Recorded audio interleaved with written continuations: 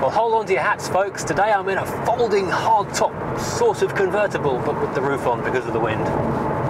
Isn't that fun? In 2004, Vauxhall in Britain and Opel in mainland Europe stunned the motoring world with the arrival of the Astra H, a new, angular, sharply styled take on their ever-popular C-segment Focus rival. Initially it was just a 5-door hatch, then an estate car, then the GTC Coupe, which moved into other markets, and then finally 2 years later they brought us this, the twin top, the folding roof coupe. Now the Astra H was based on General Motors' new Delta platform, which replaced the J and Z platforms. Now around the world it went on to be the foundation of a bunch of other cars: the Astra H, Zafira B, Saturn Ion, Chevy HHR, Chevy Cobalt, Pontiac G5, a real roll call of the automotive greats there. It was discontinued in 2009, except in this form, the twin top. Now there seems to be some great unspoken consensus among car manufacturers around the millennium that folding hardtops were no longer going to be the preserve of expensive things like Mercedes, which had the SLK back in the 90s. Suddenly there was a glut of them: the Peugeot 207cc, the Megane Coupe convertible, Focus had a folding hardtop, there was the Volkswagen EOS which came on a little bit later on as well. There were just loads of them, and of course this effort from Vauxhall. Now where the Astra differed from some of its rivals is rather than using a 2-piece roof that folded into the boot, it used a 3-piece, which gives a couple of advantages. By folding in 2 places, you can have a different roof line which is much more coupe-like and more sleek looking and more natural and quite attractive when the roof is up. And into the A-pillars, the windscreen doesn't have to extend quite so far back, so that can look more natural and perhaps even share components with the regular coupe.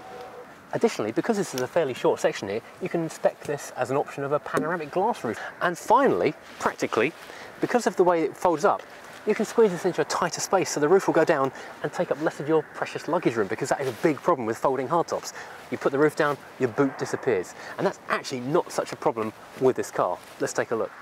Now, getting into the trunkle area of the car, there's a nice big handle under here with an annoyingly loud button, which if you keep pushing it with your hand in the same place will keep on releasing the button all the way up, making really irritating noise.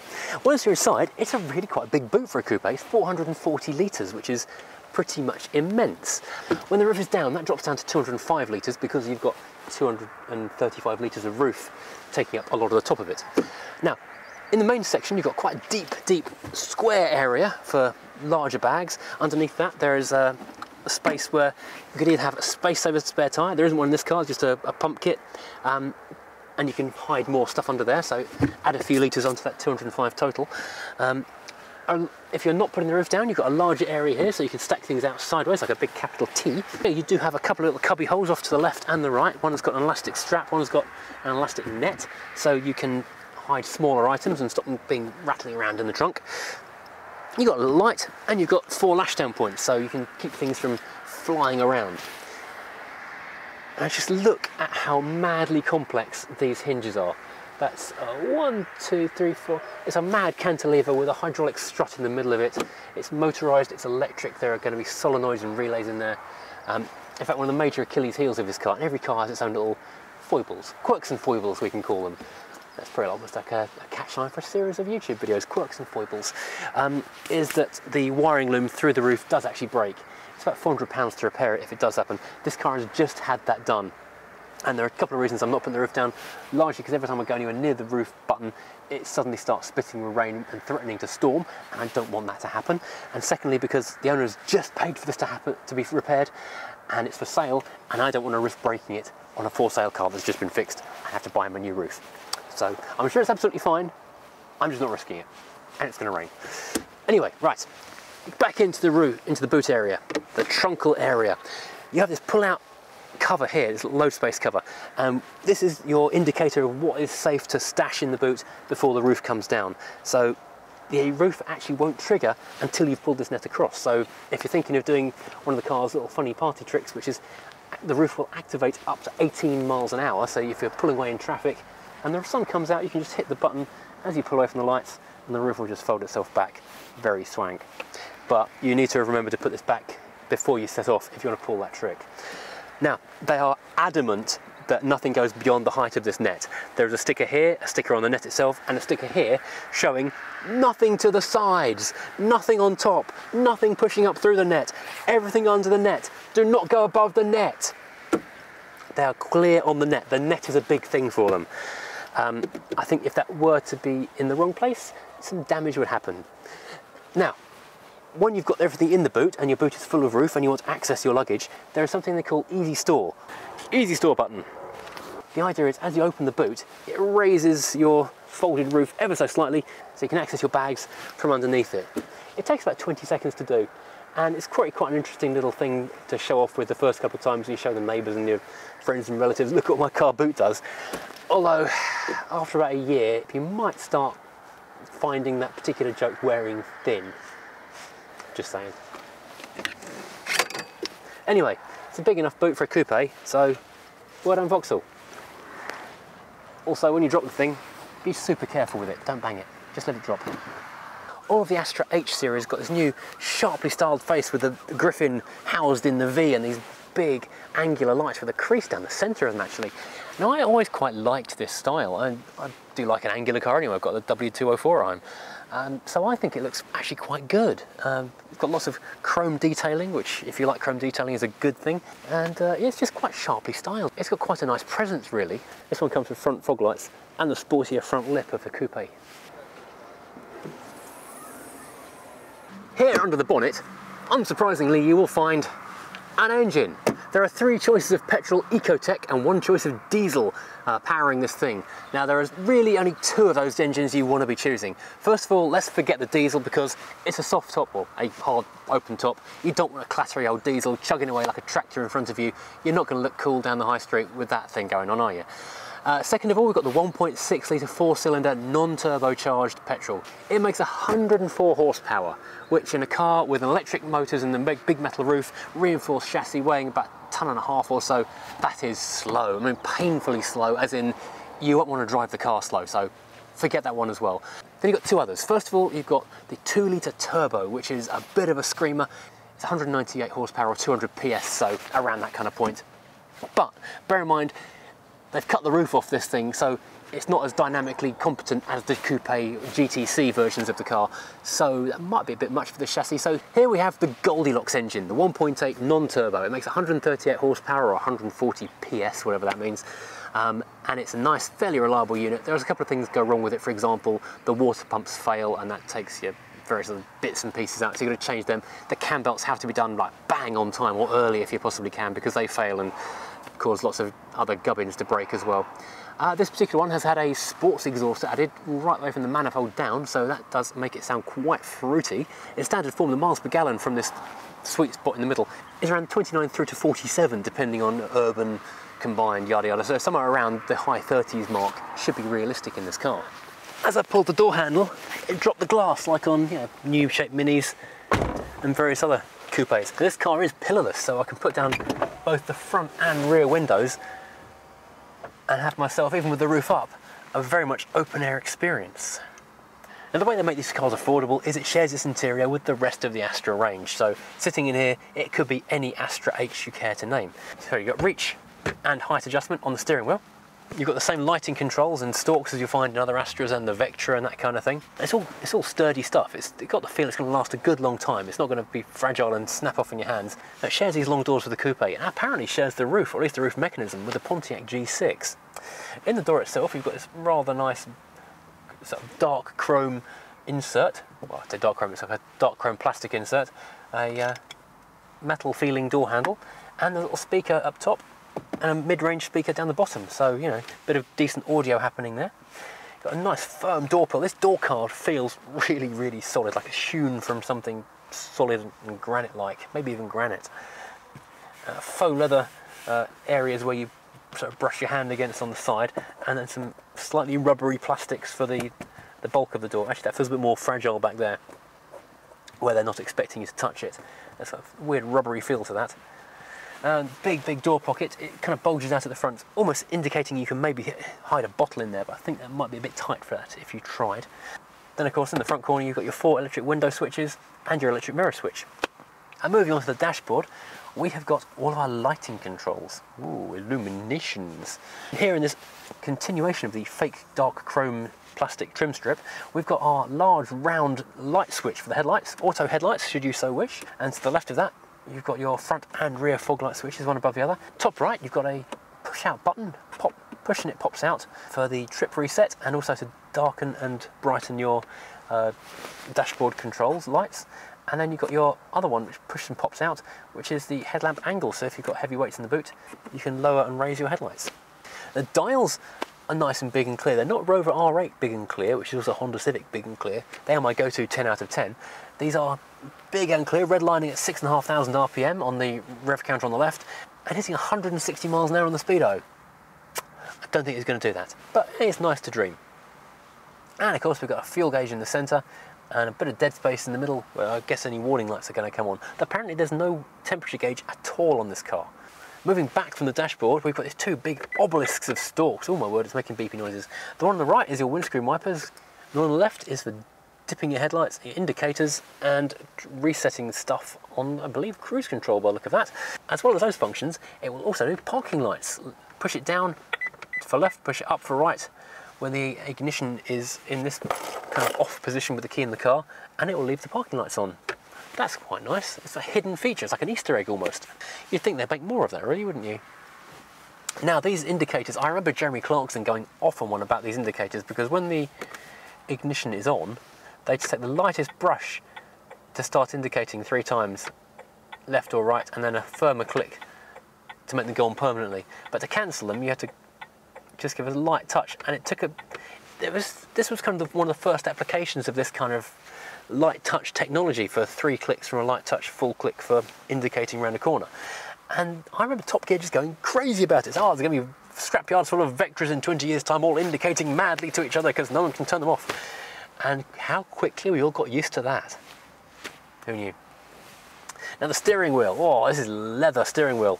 It's kind of nicely textured top and bottom, and perforated leather on the sides where you sit with your hands gripping it the rest of the time. You've got various controls on there. You've got volume and radio controls on the right, and some rather cryptic stuff on the left. An up and down dial, which I think takes you through the menus on the dashboard. And of course we have our airbag and horn. Don't get those mixed up. Not a bad horn, very positive. Now in the centre we've got, because this car is now, well, 14 years old, this is quite a tiny little screen, which probably looked quite impressive back then, but now it doesn't look quite such a great thing. The yellow lights on the tiny bit of LCD, looking a bit dated. Moving down from that, we've got a central locking button, hazard warnings, nice and easy to find, and a sport button. Because this is a design model, we've got sport, so we can brighten things up a bit, make things a bit more sporty, I'm going to say. Easy to miss behind the steering wheel rim, you've got the start-stop button, because this is keyless, so you just hold this somewhere in your pocket, lose it in a cubby hole somewhere, I don't know, put it somewhere where it can get lost and hurt you in the leg or something. I hate keyless. You've got a couple of enormous vents here in the centre, which are controllable for angle left and right and up and down, or individually for both, but no way of turning them down apart from the fan itself. Then this big piano black centre console continues down into the double-din radio. It's got FM, AM and CD and MP3, so many early noughties options for you just there. Obviously no DAB and that kind of stuff, it's way too soon. Because they've used the screen up here on the top of the dashboard, the entire radio real estate can be given over to giant buttons, which are fairly easy to use when you're on the road and driving, so you don't need to take your eyes too far off the road to go and find what you need. The volume control most prominent here in the centre, a giant dial which actually kind of matches not only the headlight dial on the right, the same virtually as these temperature controls which sit below it. Got air conditioning, recirculation, heated rear window, all in this same piano black, and very simple just dials for, you know, direction, temperature, fan speed. But it's nice to have a nice family look to everything. It all integrates very well. It's like they've done kind of a high-end theme but with basic materials, so it's piano black but it looks a little bit plasticky. It's nice rubberized buttons, but it's, I don't know, it looks like it wants to be premium but hasn't quite achieved it. And as we scoop down through more at the bottom of the piano black area, we have a little covered lighter socket for 12 volt applications, and a little rubber bottomed cubby hole for putting sweets and phones. I think it probably would balance them, so getting rusty noises now. It would probably balance a phone in there. No, it doesn't, sorry, no. No, forget that, it doesn't balance the phone, it's just for sweets. And then you've got a 5-speed manual. There was a 5-speed auto option as well. As I always say, why would you want it? This is quite chunky, quite sneaky. It's a huge gear knob to grasp and a lift button underneath so you can push it over to reverse. It clunks in and out of gear quite happily. It's a little bit notchy feeling, but no snagging, no vagueness. It's good and positive, even if it is a little bit industrial feeling. There's nothing behind there apart from a proper handbrake with a nice chrome button on it, and then a big single cup holder with something I haven't really seen much of before. These little rubber curly points just to kind of grip your cup in there so it doesn't fall over and pour coffee into your seat. And finally, over on the left hand side, we've got a very, very large twin deck glove box, which has got room for the instruction manual in the top half, lots of room in the back. It really does go deep. It's a huge glove box. Oops, oh dear. And the shelf actually comes out as well, intentionally or otherwise. And there's a little light in there, so you can find stuff right at the back when you go on a quest to find whatever pen you've lost in there. And the lid, the glove box lid, is actually quite handy as well, because you've got a cup holder. This is the only tea shelf in the car, I hasten to add. The top shelf, if you've got a fairly grippy cup, will probably grip on there because it's very flat, but it's at a slight angle. You've got a large flat area for sandwiches, possibly for cake. And you've got a pen holder here, which might double as a knife holder, so if you want to balance a knife for cutting that cake. And then what I can only assume is a coin holder for about £5 worth of pennies.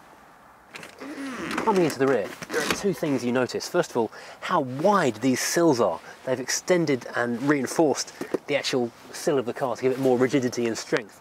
But it does mean you have to step a really long way over it. And second of all, there's not much legroom. Or headroom. That's three things I've noticed.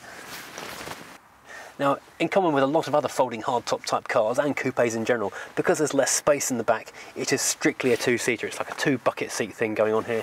And you've got a bit of a armrest moulded into the door, or the side card, not even a door card, is it? And a big loud speaker on your shoulder. Something slightly quirky, it makes you feel a bit race car-ish. Your 3-point seat belts, it does have them, are in the middle of the car, not on the outer edges. So you put them on back to front, which is very much a quirk and foible of this thing. Now, I didn't mention when I was in the front, it is like a half leather. I say leather, it's kind of a leatherette, fake pleather or something, pretend leather. So you have white clean edges and a kind of hard wearing fabric in the centre. There is a, I was going to call it fold down, but it's more of a fall out.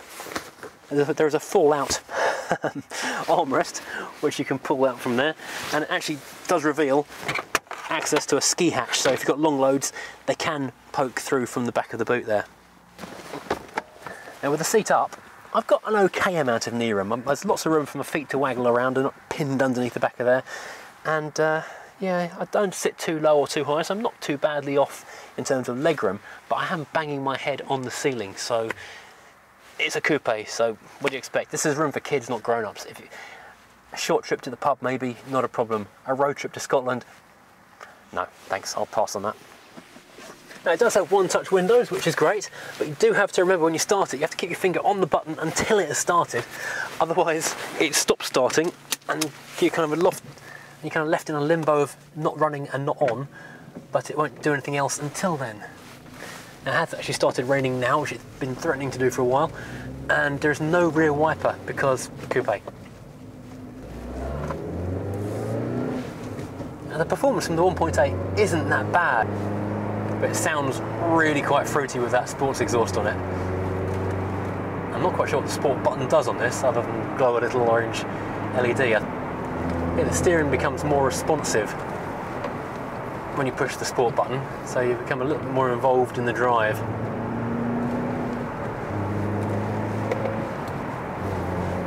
Now, the gearbox is actually really quite nice once you're on the move.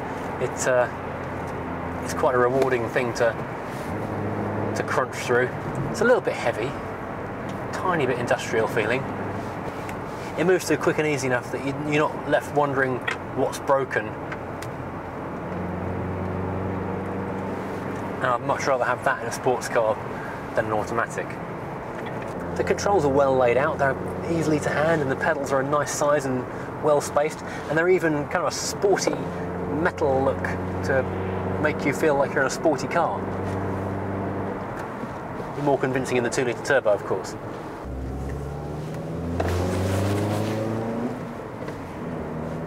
Now there are 3 trim levels in this car: Sport, Desire and Exclusive. and a couple of special editions as well, we're going to go into that. This being a Desire, got lots of toys, front fogs, air conditioning, piano black stuff. And the steering isn't too bad, it's quite accurate and it senses itself quite well. It's a little bit heavy feeling. So, got the sport button pushed, I'm heading into a hard dropping left-hander with a weird camber. Not too bad, didn't feel massively confident though about it. Wouldn't have wanted to push it any faster than that, put it that way. In common with the rest of the Delta platform cars, this uses independent front suspension and torsion beam rear, which is fair enough, it works fine, but it's not the most dynamic and rewarding setup you can put into a car. And when Ford brought out the Mark-On Focus just a little while before this came out, it does kind of highlight the difference of what a really well set up independent all-round car can feel like. In a twin top, a coupe convertible, that's not such an issue because it's not kind of really the kind of car you're going to be thrashing and hooning that much anyway. You're going to drive it spiritedly every now and then, but really it's more of a having fun and enjoying the day out kind of car. In things like the actual coupe, the GTC, it does become more of an issue because really you want that car to be rapid and fast and fine handling. And that's where the Focus really won out over the Astra. Now apparently, by using torsion beam over independent rear suspension, saved around $100 or £100 per car, which in my book isn't enough of a saving over the driving dynamic improvement you would get from having that better suspension.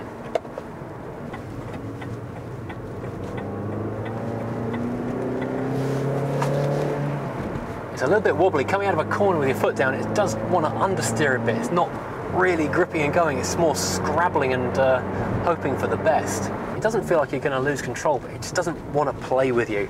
It's not egging you on to just drop a gear and enjoy it. It's very much a cruising car, not a engaging driving car. It doesn't really feel like it wants to be pushing hard around that corner. It's more going along with it because I asked nicely. Okay, 0 to 60 test. That's 30, 40, 50, and that's 60, and now I need to brake a lot because there's a roundabout. Now the brakes are solidly square, but they could be more powerful. The wheel is a big, pleasantly chunky thing in your hand. It does feel quite nice to grip when you're driving. It does feel like you could use a 6th gear though.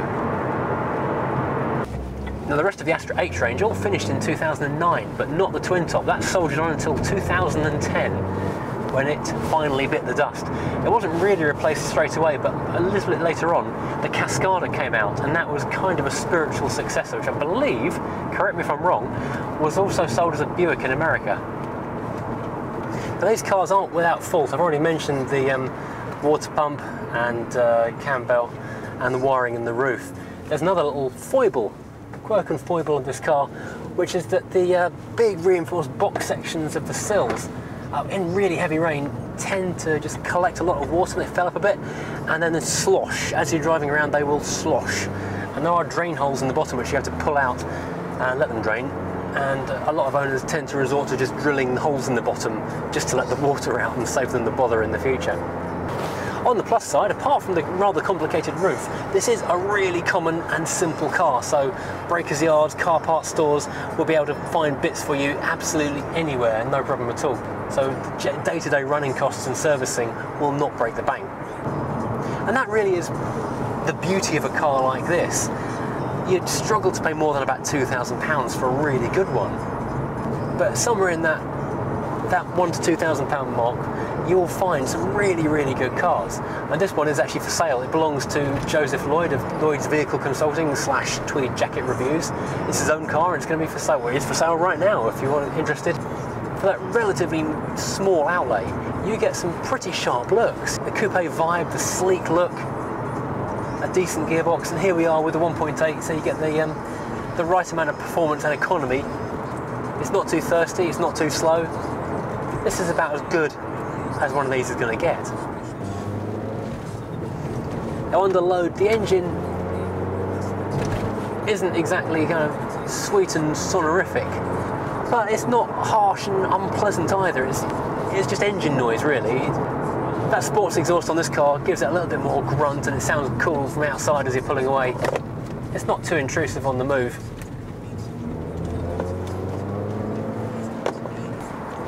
It doesn't sound bad, but it doesn't make you want to keep on thrashing through the gears to just hear it a little bit longer. It's not that kind of a motor.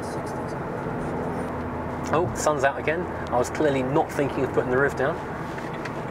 Well, thank you for joining me today in a folding hardtop coupe convertible Vauxhall Astra. It's a long time since I've been in an Astra H of any form, whether it's a hatchback, convertible or estate. I think the last time was a rental car about 10 years ago. So this has been a bit of a trip down, not really memories, because I've kind of forgotten all about it, lane. Yeah, it's a curious little thing. You just don't really see many of these around anymore, do you? They used to be everywhere, and now they've just disappeared. Are they a bad car? No, not really. Are they as good as a Focus as a everyday car? Probably not. Are they a bit more interesting? Maybe. Maybe they are. Yeah, they're not a bad old bus if you think about it. And you've got... It's not a bad old bus, and you combine the joys of soft top. It's not a bad old bus, and you can combine the joy of roof down, wind in your hair motoring with roof up, metal roofed, with, and you have the compromise with this thing of, if you've liked seeing this thing, then hit like and subscribe, leave a comment down below, tell me if you love these cars, I'm doing a disservice by not singing its praises more fully, or if I'm being too nice to it and you think any Astra of this generation should have been scrapped a long time ago. Tell me what you think, let me know, hit the bell notification for more in the future, and I'll see you again very soon indeed, with something utterly different, as always.